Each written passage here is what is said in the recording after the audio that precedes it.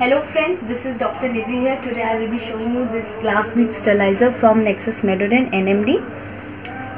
I'm using this at my clinic, so let's start with I'm opening this, plug this into electric socket already plugged in, and turn this button to switch on.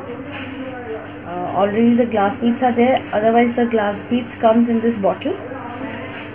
It's right now it's red, so it means it's heating, so allow approximately 15 minutes to heat up, and once it's turned into green, then it means it's ready. So we have to wait for a while.